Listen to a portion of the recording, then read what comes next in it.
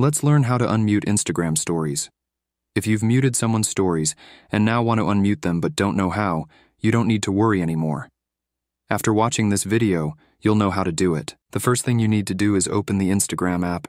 Once Instagram is open, go to the search option, which is located at the bottom left next to the home icon. After clicking on search, a page will open where you need to click on the search button at the top of the page. When you click on that, a page will open where you can type the name of the account you want to unmute. After typing the name, enter their profile by clicking on it. Once you have opened their profile, click on the following button. After clicking on that, a menu will open where you need to click on the mute option.